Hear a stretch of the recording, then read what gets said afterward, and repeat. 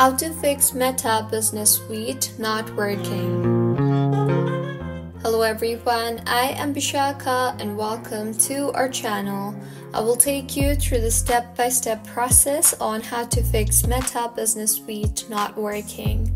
Now let's get right into the tutorial. Firstly, go ahead and open App Store on your device. Tap on the search bar there and search for Meta Business Suite and then tap on the Meta Business Suite option. Make sure the app is updated to its latest version for the app to function smoothly.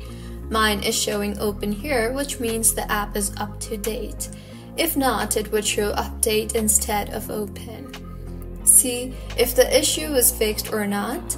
If not, launch the settings application on your device.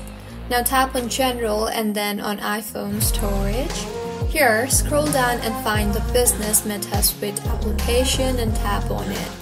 Now, tap on the Offload App option and offload the app and reinstall the app again, as doing this will clear the cache in the application.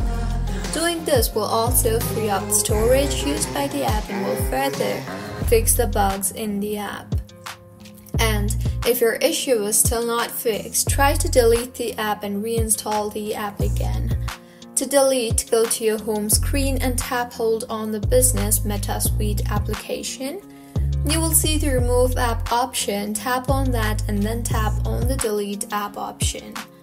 In the pop-up that appears, tap on Delete again and then go ahead and open App Store and tap on the search bar and search for Meta Business Suite application and reinstall the application again and wait for the download to complete. Now go ahead and open the application and your Business Meta Suite application should be working just fine by now. So, this is how you can fix Meta Business Suite not working. If you find this tutorial helpful, please like the video and do comment if you have any queries. Also do subscribe to our channel Lock and Shines for similar helpful tutorials. See you on the next one.